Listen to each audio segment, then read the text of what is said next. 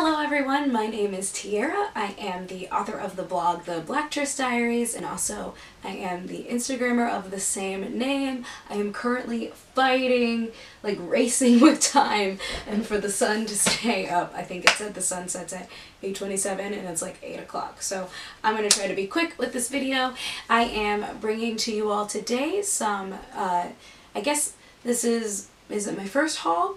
One of my first hauls? I'm bringing a haul to you all, so let's get started. So first things first, you all are probably tired of hearing me talk about this, but this is the Meow Meow Tweet deodorant. I got the deodorant sticks because, like I said in my last video, I ended up liking the sticks better than I liked using the deodorant cream, so I got a full-sized one to keep in my house and a little travel one to take with me for when I am sleeping over anywhere or I just need to touch up after a show. You know, it's just nice to have two different sizes.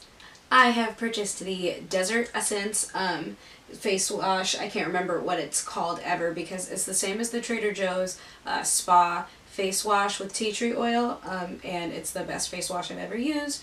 And Vitacost was having a sale, I believe, or I got some sort of coupon discounty type thing via email, so I just purchased it from them because I didn't know when was the next time I was going to be at a Trader Joe's.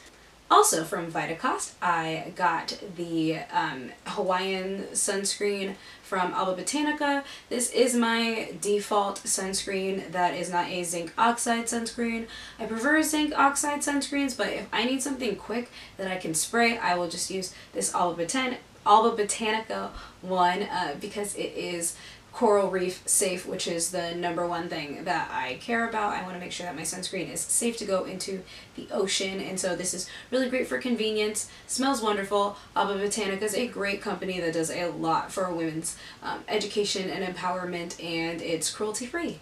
And again, another Vitacost order, another Alba Botanica product actually, also is the Very Emollient lotion. This is the one with an SPF in it, the Daily Shade line. So I have the Very Emollient lotion that's just, I think, the maximum hydration or something like that. It's the blue bottle, well, clear bottle with the blue lettering, and I love it, and I think it smells great, and it is like Jergens to me, so I've already used this. Obviously you can see a little bit of it has been used, but it's still mostly new.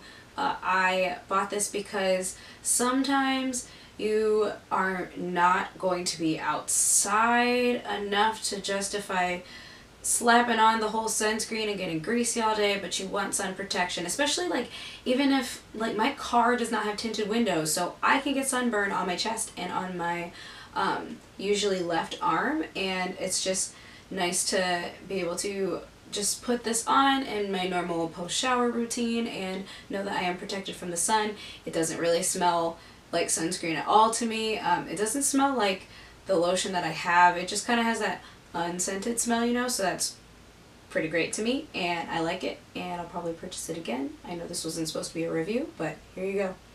Final Vitacost purchase that I made. This is a Badger Balm lip balm, and I just really like the Badger Balm company. As you'll see, there'll be something else there, and that's my usual zinc oxide sunscreen of choice. But yeah, this is the pomegranate lip balm. I bought it because I was hoping it would be kind of like the Burt's Bees one, where it would be tinted, but it's not. That's okay because these tubes are super duper huge, so you get a serious bang for your buck as far as lip balm goes. And also the way it glides on, it leaves like a nice sheen to it, so my lips still aren't so pale. I don't know, my lips don't they blend in too much into my skin for my liking, so I like to have something shiny or something a little tinted, so this works for me. And again, I opened this, I'm giving a review, sorry, it's supposed to be a haul, but I only opened it like 2 days ago, okay? I have the Lavender Bubble Bar from Sea Essentials. So excited to use this. I have used her Rose Bubble Bar that she had for Valentine's Day, maybe a Valentine's Day or 2 ago, and I'd never used a bubble bar before, and it smelled so good, and it lasted me like 3 bubble baths because I guess I just don't use that many bubbles, but I thought it was a lot of bubbles when I just split it up, so excited to use this guy because you all know I love me some lavender. The other Badger Balm product I got was this After Bug Balm. This After Bug Balm, I guess it's just in a stick form. I get a bug bite, I'm supposed to rub it on me. I get bit all the time, all summer and fall actually long, so this will probably get a lot of nice use out of it. This giant thing I got from a local shop that I don't usually go into, but something just compelled me, and everything was 30% off that day, so I'm glad I went in because they were going on vacation for about a month, and I got this, I can't even remember what it is, Indian healing clay. People rave about this stuff all the time, and as you know, I usually buy that tiny little bottle of a face mask from Petit Vour that I really like, and that's also a clay, so I'm hoping that this works just as well because this is super economical. It was, I think at full price it was $7.95 and I got it for 30% off, but this thing has some weight to it. This would be a lot of masks, so I am hoping good things from this. And then finally I actually got 4 Mineral Fusion products. I only have one with me. One is a blush, and I believe that the color is Airy is what it's called, like the air, and it's really pretty, I don't know, mauve-y pink.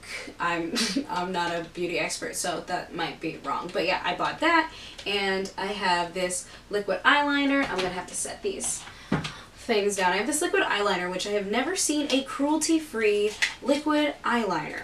I'm not gonna lie, I'm a little disappointed in the size, but it's, I mean, it's got the little like tip and everything, and it's, I've never seen that, not cruelty free. I have seen cruelty free, e.l.f. has one. I have not seen a Green Beauty cruelty free one, so I'm excited to use it. It was a little pricey, so I'm hoping it lasts me a little while, but I mean, it's great for stage. I've been using gel liner, and that's not so great for stage because my eyelids are so oily, it transfers and then it's gone. So I'm excited about this. And then there is this nail polish remover. I've only ever used nail polish remover from like the dollar store, so I don't remember how much this cost, but I don't think it was too badly priced. I mean, anything that's not from the dollar store is going to seem expensive, but it's a pretty good sized bottle, I think, and I use Mineral Fusion nail polish, so I'm sure it'll work for that. I don't know if it works for anything else. I don't know, I'll find out. I pretty much just use Mineral Fusion and Pacifica exclusively, so we will find out, and hopefully it's not super drying and doesn't tear up my nails and doesn't smell really funky, and I will let you guys know, I guess. And then I have the Mineral Fusion Foundation in Deep 2 because towards the end of Wizard of Oz, because I was doing a lot of sitting outside. Let me see if I can get this open. I was doing a lot of sitting outside. I was getting some color to me, and I needed a summer foundation. And, ooh, this is a struggle, guys. This is what happens when you try to keep things pretty and then you try to open it on camera. Yeah, so this is I like that this is pretty sturdy. Like, I feel like a lot of my foundations break super easily. So, okay, everything's sturdy. Oh, little clear thing fell out. So yeah, this is my color. I really like the shade range at Mineral Fusion. A lot of cruelty-free companies that aren't Shea Moisture, which would be the obvious choice, don't have a very good shade range for Green Beauty products, and I think Mineral Fusion has a pretty good one. So I really like this color. I like that it is a compact too, which I don't see too often either. Look at me checking, make sure my makeup's fine, whatever. So yeah, that is the 3rd Mineral Fusion product that I purchased. Alright everyone, and that is it. Like I said, it was going to be short and sweet. If you like this video, give it a thumbs up. If you have any video suggestions or want to see any full-length reviews, maybe actually written on my blog that I don't really use that often, leave a comment below and let me know what you want to know about. And if you like me, subscribe to my channel, and I will talk to you all soon. Bye!